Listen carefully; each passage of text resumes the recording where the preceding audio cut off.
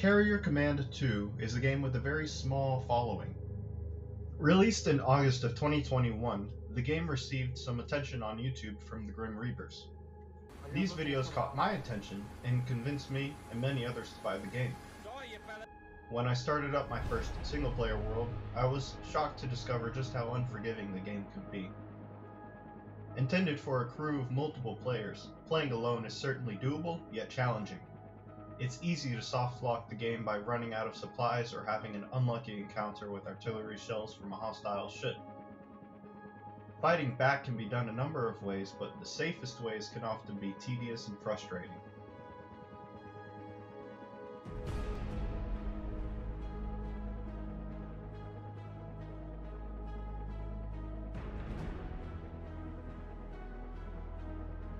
This is where most new players drop the game.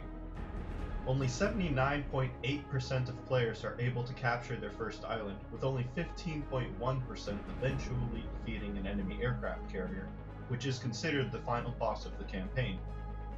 I stuck with it, mainly because of how satisfying it felt to finally capture an island after going through so much pain, but also for the great music and excellent voice acting. Welcome back, Commander Altus Gage. Your disorientation shall pass. It became one of those games I would play while listening to audiobooks or podcasts in the background. Once I finally beat the enemy carrier on my first campaign, I felt confident enough to join the multiplayer community without embarrassing myself, and met some pretty cool people who taught me much better ways to play. I still have some random waypoints for those barges to our north, just so they're moving around. I just ran into one issue. The lobbies were usually empty. Oftentimes I found myself playing as if it were single-player mode, waiting hours for another player to join the game. When someone eventually joined, they typically had no experience in multiplayer and just wanted a crew to play with. How do you zoom in? Press Z. Oh, press Z, okay. Man, I'm really bad at the bear. Okay, there's two guys almost dead. I'm just bad of trajectory, my bad. Around this time, I also started hunting achievements for fun. After about 230 hours, I finally got the rarest achievement, held by 0.3% of all players, by sinking a total of 300 ships across all games. Now, I finally felt ready to lead a crew into battle against the toughest players the community had to offer, specifically Grim Reapers Naval Ops. They're not firing AAs, so I'm assuming that launch is damaged. He's bugging out. Launch an SM2 from carrier. Found a bit of up close and personal attention with 20mm cannons. Enemy, Team 2, contact, air asset, southwest of Tokamak. Best of all, it was that most rare and special thing in PvP gaming. A close fight with a worthy opponent. I registered for a PvP tournament hosted by Tricky's Discord server, messaged my teammates with a plan, and even practiced before the match. We were ready to fight. Oh, what are... Okay, this is weird. We're Star Wars. Let's fucking go! Look at that! And a heavy munitions! The fight started out okay. Having spawned in at the closest starting island to the Grim Reapers, we exchanged fire with their aircraft, even shooting a few down. Nice. Why? Killed. Oh my God. We have missiles incoming.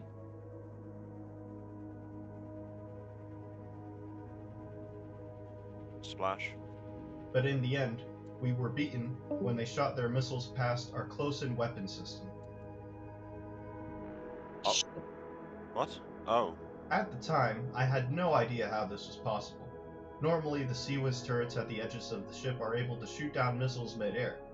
After the fight, I asked our opponents how they could do this. Yeah, you launch close. And Yeah, you wait have until time. the Sea-Wiz starts to shoot at the planes, and then you fire the missiles, then it doesn't shoot the missiles. Ah. And then it's just a game of who can get their mantos with IRs to kill the enemy carrier first. IR chicken. I had over 200 hours in the game, and earned every achievement, but it meant nothing when put up against Grim Reaper's experience. As a captain, I had failed my team.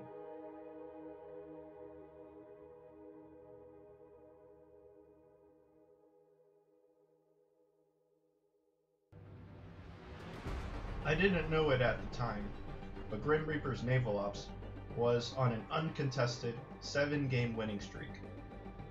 A couple members of their team were modders for Carrier Command 2, a game which is known for being difficult to mod. If I was going to beat players who weren't just competitive, but also experts in the game, I needed to do some research. I watched every video posted by Grim Reapers Naval Ops to learn how they operate. I tested crazy ideas against unsuspecting players in public multiplayer games. I was noticing how, like, everyone's just like, oh, we gotta worry about the fuel, this or that. I'm like, I know a guy, and we can totally make that distance, alright? I've seen wonders done, alright? I've witnessed some stuff.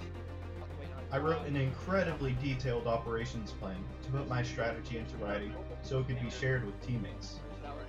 Then, I fought Grim Reapers Naval Ops again. Wait, oh shit. I fired too soon. Okay, you got this. And again. 3-0 for the carrier. Copy that. McFarland, 3-2-0 for the carrier. Every time, I was beaten. Okay. Oh, we're missile incoming. But with every defeat, I came closer and closer to winning. Alright, somebody jump in the gimbal camera. I'm in range now. Jump in the gimbal camera. Oh god! Move the carrier. Ooh, that's critical. Ooh, Ah! Oh. I still felt like something was missing, something to push me to victory. A team.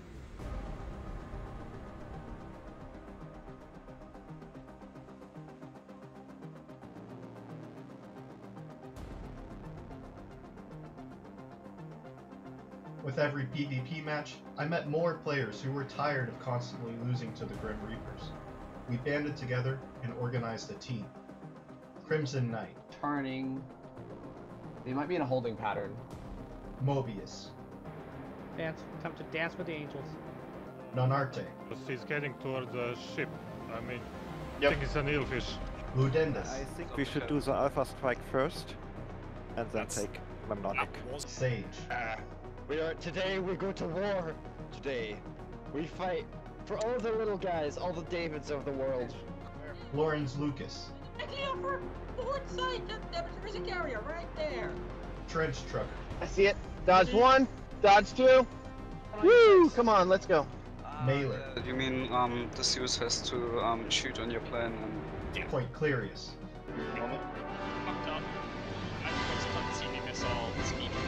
And many others. Yeah, so are they. They're pointing at us. Mansa, coming in, supersonic. We grew to the point where some matches became strictly Grim Reapers versus Delta Fleet.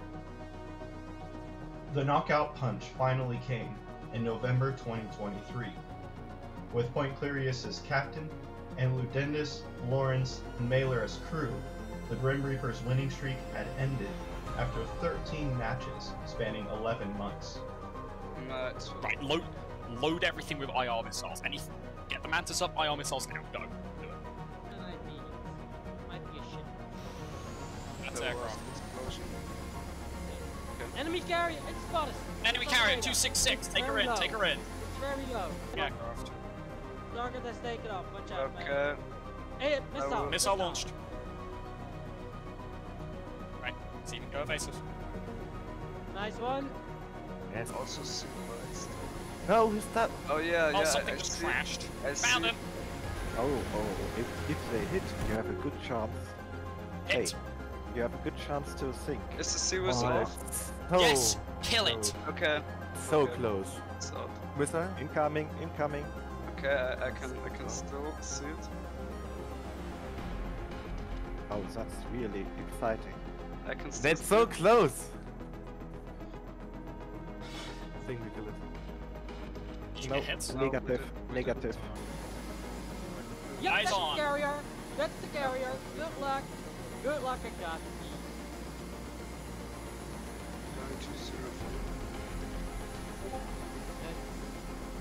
It's still so low. Oh, okay. Missile. Nice. Fuck yeah! Nope. Yes! Fuck yeah! Yeah!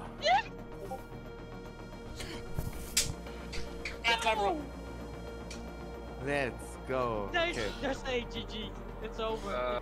Although I wasn't in the match where we had won, I felt proud that I had started something that brought an end to their streak. This moment for me was worth the now 300 hours I had sank into the game, because this game isn't about blowing up tanks and helicopters with an aircraft carrier. It's about teamwork and friendship. We may have toppled the hardest team in the game, but our work is not done. At Delta Fleet, we have a mission statement that extends beyond our own team. As part of our training mission, we are releasing our official strategy documents on the game's community hub and accepting new players to our Discord server. I don't care if Grim Reaper sees our plans or knows our secrets, because now everyone will have the power to defeat them in PvP. By releasing this to everyone, we go from being a team to an idea, and you can't kill an idea.